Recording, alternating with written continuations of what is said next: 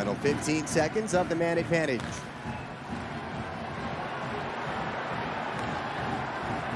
One-timer, score!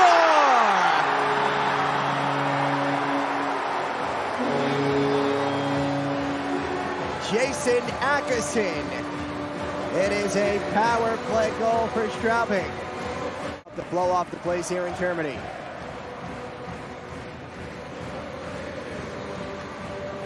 It is the first goal allowed by Matt Tompkins in his Färjestad career. And an absolute snipe from Jason Atkinson. Into the corner it goes. Centering effort comes to the line. Kind of work from that right side with a dozen seconds to go in the 5-on-4. Room on the right circle. Drifted. They score! It's a power play goal! Katowice back to within one thanks to Matthias Lettinen. Right near the end of the advantage. And Katowice, star for offense in the game, takes advantage of a 5-on-4 to get to within one. It's a good shot there. Snapped by Lettinen high over the stick side. He didn't see a passing option. He took the space. Pulkkinen part of the screen in front. And Rifalk unable to find it. Top of that right circle, Everberg played it off. Tambellini at the line for Wallinder. Back for Tambellini. Cross ice, he goes backdoor chance and they score!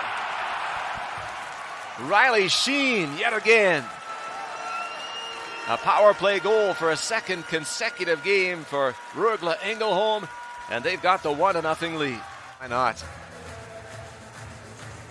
Neatly worked around, executed to perfection. Murray thinking pass pulled away from that short side post.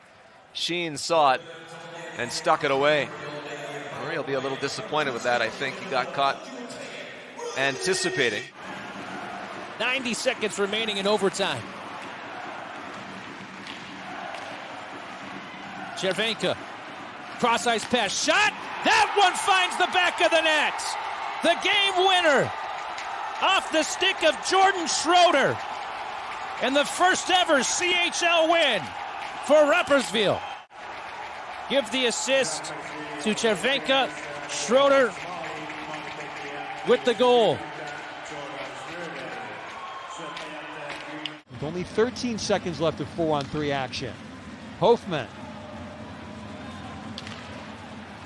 Zook forward, the shot, they score!